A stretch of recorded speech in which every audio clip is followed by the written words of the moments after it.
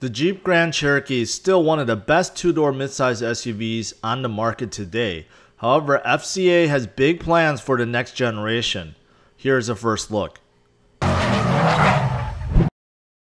Unlike the Bronco, where numerous leaks were popping out left and right before the reveal, FCA has been really good at keeping any information from leaking out about the next generation of the Jeep Grand Cherokee.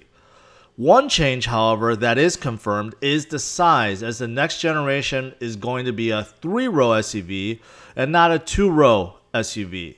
As you can see with these spy shots, the length, especially in the rear, is significantly longer. The front side is squared off with a very flat nose. However, the rear and the side just looks kind of funky, and that's because there's so much camouflage going on. It's really hard to tell what's underneath. It is rumored that the next generation will be using the same platform from Alfa Romeo that is currently being used with the Giulia sedan and the Stelvio SUV. However, we know for sure Jeep will make the Grand Cherokee a lot more off-road worthy with a low-range transfer case and a sophisticated traction and suspension setup. Now let's take a look at the inside. A leaked interior shot now shows clearly what the next generation of Grand Cherokee is going to be like. And really, if you take a look, it's unlike the current generation or anything else in this class. First off, look at that large slanted touchscreen mounted in the middle of the dash. It looks like a 12-inch screen, but there's something about it that just looks really good.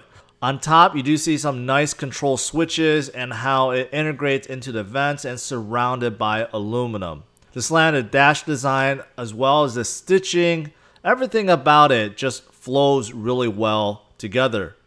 The cabin to me looks very German-like, maybe influenced a little bit by Mercedes, although there's no official link up anymore.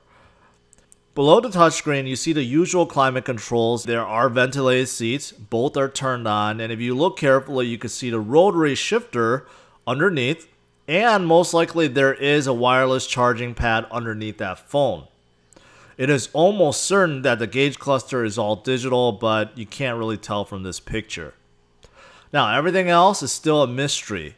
No official information on powertrain, pricing, or even a release date, although this next generation of the Jeep Grand Cherokee will most likely debut as a 2022 model and could be showcased later this year. A lot of people are thinking it will be showcased at the 2020 Los Angeles Auto Show in November, which has not been canceled yet. So until this gets released, if you are interested in a 2020 Jeep Grand Cherokee, click above now and take a look.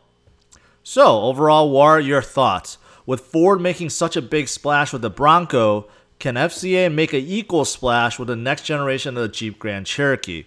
Leave your thoughts below. Thanks for watching. Hit the like and subscribe to the channel for more first looks, news, and reviews.